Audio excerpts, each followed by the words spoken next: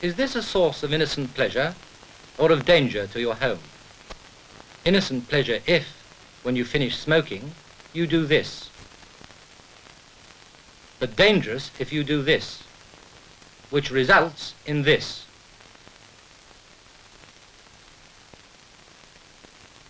You may not have had this unpleasant experience, but you will if you put your pipe away without knocking it out.